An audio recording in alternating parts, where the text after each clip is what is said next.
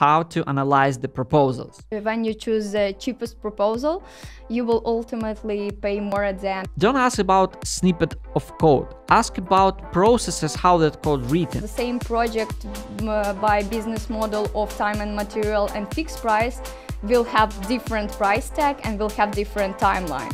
Who is all property rights? When is the point when property rights are transferring to the product owner?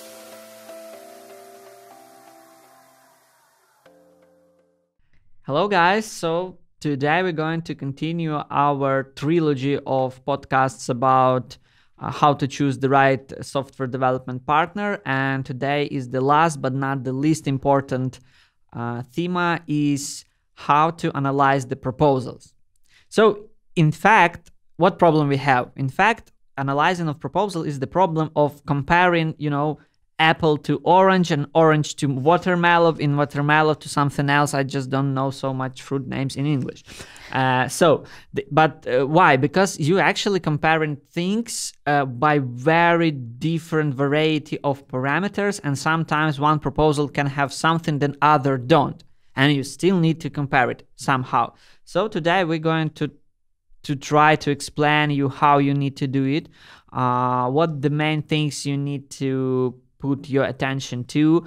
We obviously will talk about money, about how to analyze price correctly, about quality stuff, communication things, and others. Yes, and what hidden details can be hide in the offers, like, these small letters in the contracts, which usually no one can see. And also we will talk about elephant in front of your nose, which you can't notice. We had such situation with one of our clients, and we will talk about it a little bit later.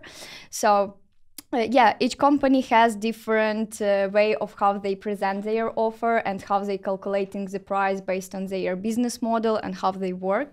And to make this analogy with the fruits, so everyone sells some different type of the fruits, each have like taste, colors, different weights and energy value, and you have somehow to compare them all. And accordingly, method of calculating the price of this exotic delicious may vary. So in order to compare them, you need to have some criteria, the same as we had when we made like searching of the companies in the first podcast. You need to have some criteria, but by which you will define like the value of this proposal and will be able to compare them. So define the evaluation criteria, and there is our main criteria and some additional things which you can compare. So Andrei, can you tell us about the main one? Yeah, so for sure. First of all, proposals supposed to include what they propose. I mean, obvious, right? But what does it mean? Like, do they propose design or no? I mean, in case you ask them or not. Like, is it development? Is it full cycle development or not? Are they including quality assurance? Do they include some kind of the support and guarantee afterwards? Like, are they going to work with you for the long term, or they just deliver the project and all? Like, what does mean delivery for them at all, right? Like, what exactly is the proposal itself? Like, it's supposed to include, as I already told, deliverables. Like, end product for different people may be different things. So it's supposed to very clearly state, like, for example, Linkup Studio, we, as one of the deliverables, we have UI UX clickable prototype in the end of the discovery phase. This is the deliverables, something you can touch, see, and so on. I mean, in the end of development, we deliver the source code to the customer GitHub or whatever repo, right? We launch the product and connect it to the domain on the servers. This is the deliverables. Money. You need to understand what's going on for money. I mean, sometimes I saw the proposals in brackets that don't have a word about money. That's not proposals, guys. This is the advertising booklets, but not proposals. I mean, it's supposed to have some numbers, like how much it's going to cost. Maybe it's impossible to calculate the full price from the very beginning. Like, most probably it's impossible, but still there's supposed to be some money numbers. Duration, well, that's easy. When things start, when things end, and more detail better. like what kind of the business model, like what is the payment terms and all of that kind of stuff, what kind of the expected project team, like how much people, what their levels, like how long they will work, what kind of expertise they have, some kind of the process description. I mean, are they going to use agile or waterfall? How are you going to communicate? What are you going to use? Slack, WhatsApp, emails? What is the emergency policy? All of that kind of stuff. Reporting. How you will know what is happening. In the proposals, they must tell you, hey, we're going to work like this. You will know about our updates like this. Property rights. Who is all property rights? When is the point when property rights are transferring to the product owner? That kind of things. And by the way, that's all may sound like a lot of things, which maybe you already forgot what I start to tell you at the first. So guys, in the description to this video and to this podcast, you can find the link to our blog and just copy and paste these bullet points and have the checklist which you can just go through when you are searching for the right partner for you. Also, each project are unique, and probably you have your own things which you want to include on the proposal, and can be some additional information which company can include. It can be, for example, proposed project technology stack. It can be proposed architecture of the future system. It can be a letter of recommendation from the client or similar case studies. Actually, you can ask company to include wherever you think are necessary to you in order to evaluate that this proposal or something what fits exactly your project. And we can see that it is quite a lot of the criteria which you have to take into consideration. That is why we are not recommended just open the proposal and scroll down the document in searching and search the field with the column with the price tag and only make your decision by price, because it is fully not right approach. You have to understand each of these criteria which we talk about in details, understand what they include in all these criteria and how it influences on the price. Because just a simple example, like different business model, for example, the same project by business model of time and material and fixed price will have different price tag and will have different timeline. So it's already included and it is only just one criteria. So try to understand in detail each of that things. Yeah, so very important thing that Oksana just mentioned. I once had the chance to see how customers read the proposals. I mean, we sent our proposal to them, and it's supposed to be the presentation, and he shared his screen. So I wanted him to basically follow on his screen what I'm telling him, and I just saw how it happened. Proposal is open, then scroll. Oh, this is the price, and I'm like, man, you just scrolled down 6 pages without even reading it. Maybe you at least try to understand why price is like that. And this is one, I will tell you right now, very important, I believe the most important thing in all of this propose and analyzing stuff. The most expensive things are not 100% good quality, but cheap things are 100% cannot be good quality. It just work like this. I mean, if you open the proposal, I understand how it may work in the product owner brain. They think that, okay, I will get 7 proposals. According to our previous video, you're supposed to have at least 10 connections, right? So you're supposed to get at least 7 proposals, right? I will get 7 proposals, and I have this budget. I will leave only those one with who budget I do have. Well, okay, and what they include in this? You still don't know. So it's totally the wrong tactic. And the tactic, so basically accepting proposal only on fact of the price is just nothing. I mean, it's basically you do no work. I mean, you may not even ask, just randomly choose the company, and that will be the same effect. I have a good analogy. It is like buying product on eBay or Amazon. When you buy the cheapest iPhone cable, it's broken in a week or 2. So the same with the buying services. When you choose the cheapest proposal, you will ultimately pay more at the end of the product. For sure that it is not always like this. It is only in situation when you just choose the cheapest one and you don't understand why it is the cheapest one. Yeah. So again, the point here is problem is not that something is cheap or something is expensive or middle. I mean, the problem that your decision is based only on price. So this is wrong. And you may think something like, hey, I will get the best price and then I will sign the super cruel contract which force those people to do their job, to finish the things, and I will lose nothing. Well, that's not working exactly like this. So first of all, the team that give you like the cheapest price, when you spend half of your money, they already may tell you something like, well, okay, we're done, and we didn't calculate something, we need more. And you already spent half everything that you have, and half is the kind of good case. I mean, you can spend everything and got only 40% of your product done. And what next? You're going to sue them. I mean, in case you think about this in every beginning, well, I have the good question for all of you. I mean, you're going to become the best lawyer who know how to sue your development partner, or you wanted to build a digital product? I mean, what is your goal here? So think about this like, oh, well, I will make the cruel contract and it will save my life. No, it will not. It will just give you some kind of not the best experience. And most probably you will not get to the end with development of your product. So this is just the wrong tactic. So again, don't put yourself into trap. Analyze everything that you got in the proposal and don't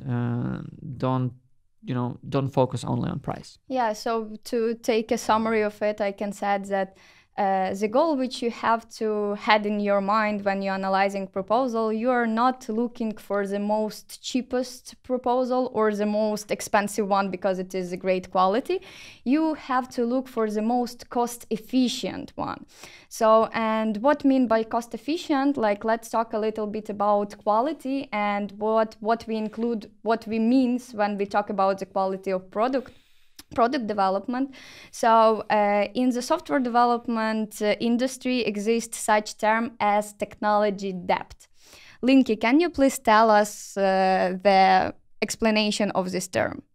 Technical debt is a concept in software development that reflects the implied cost of additional rework caused by choosing an easy or poor solution now, instead of using a better approach that would take longer. Thank you, Linky. So what it can include? For example, poorly written code. When engineers save time and don't take enough pressure on make code to look beautiful, like seems not useful, but actually it is. The research told that reading of poorly written code can take one developer 1 hour a day. So if you have a team of 4 developers, and they, in a week we have 5 days. So in a week you spend 20 hours in a week just to read poor code. So this is your technical debt, like just wasting time for nothing. Lack of documentation. When you don't have a proper documentation, people have to pass information between each other, which is actually lose of time because they can just open documentation and read it. And also it can case that the team can start play a telephone game, when they passing to the third person is everything something else was what it was from the beginning. Lack of test. When you save money on testing, engineers every day they make some modification of the code, so they will need to make manual testing of everything, which take a lot of time. So it's better to spend some time on automation. Like it is what we means quality, like automation testing make your product quality and it saves your time. And it have like also the design, user experience, it all influence and it's all included in the things which we talk quality, and it saves you from technical debt in the future. Yeah, actually, you need to understand that you must give the company possibility to explain you proposal that you got from them, because there are things that you cannot measure. Like, how you can measure the communication. You obviously can measure somehow the person with whom you speak and the sales manager, right? But the sales manager, I mean, most probably he got his position because he speak well and he know how to sell. And it's hard to ask about, communication with your real team. So this is something that you're supposed to assume by everything you have other. So like you just assuming that part. And other things, you cannot check the code quality, which Oksana just told you about, like, which is extremely important. Well, some of you may think, well, I can ask to show me some kind of the examples of the code. Of course you will get the best examples of the code. Come on, not going to give you to some shit to look at. But question, will your project look exactly like that? Well, that's already the question. Things that you actually can do is ask more about the processes. I mean, don't ask about snippet of code. Ask about processes, how that code written. And in case they don't use, I don't know, for example, test-driven development on the backend or whatever, well, most probably code is poor. I mean, because you don't do automation testing. So there are that kind of hints that you need to follow and you need to catch during the conversation, during the reading of the proposal that are actually important to measure somehow things that are not measured, right? And then to try to compel them. Linky, can you give us some statistic about what is the most important for clients today? I don't have exact numbers, but I know that British scientists researched that communication and quality of service are more important than price for customers today. Recently, I had the situation when one of the clients was comparing our proposal with another company, and we had a difference in the price around like 5%. So the other company was cheaper. And I asked him to give me this proposal to analyze and to understand if this company are a good one. So we care about, like, even if people don't start working with us, I am care, them to work with the good people. So I wanted to analyze and to be sure that he didn't miss nothing in their proposal, because I understand that for not technical and person who don't work with the offer so often as me, like can miss something. So, and he shared it with me, and I opened the proposal and I see just very, very big elephant, which he didn't notice. In case we have difference in our offer in 5% of in price, they didn't include quality assurance at all. So quality assurance is around 20% of your project budget. As minimum. As minimum, yeah. And they didn't have that column in their proposal at all. So, and I'm like, how are they gonna to do this? Can you ask them? Because I don't know how they calculated this. Probably they include this on the development column, I don't know, because usually everybody does this on the side. So because development and quality assurance is something different. And he asked them and they told, not, we haven't included. And like in this case, so their offer was cheaper, but actually it's not, because a big part of the development just was excluded from the offer.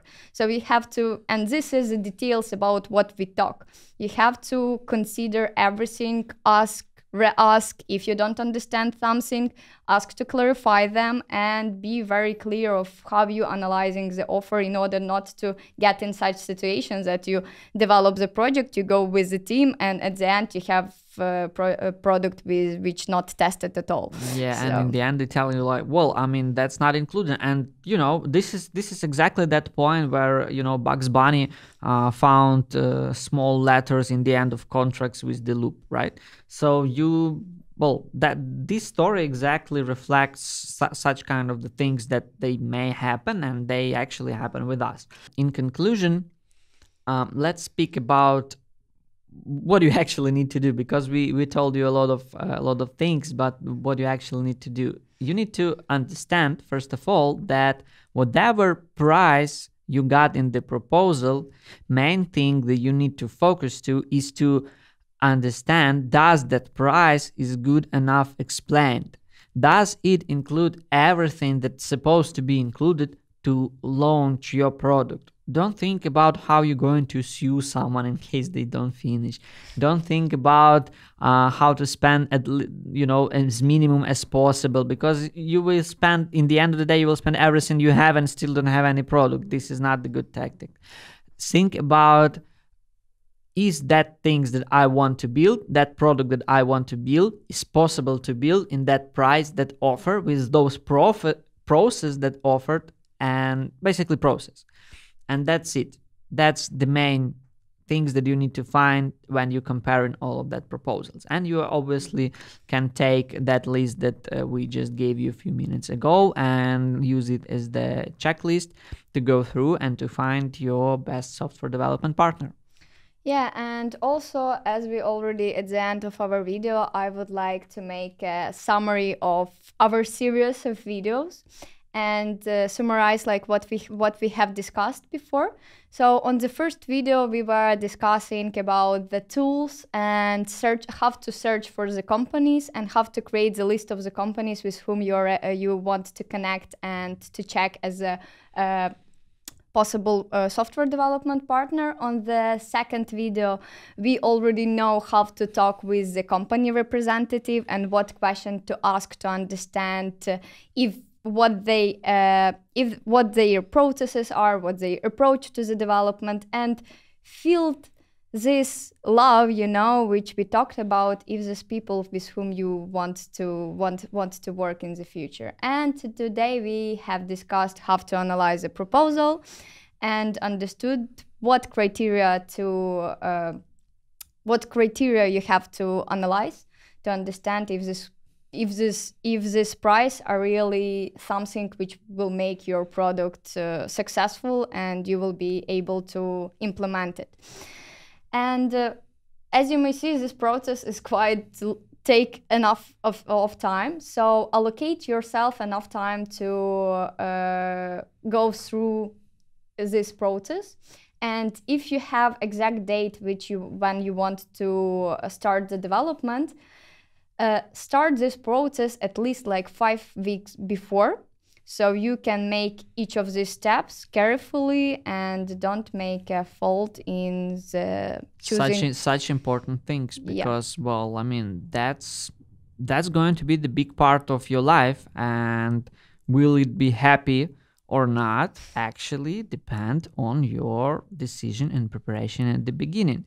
So that's all for today. Thank you for the listening, and bye till next time. Bye bye.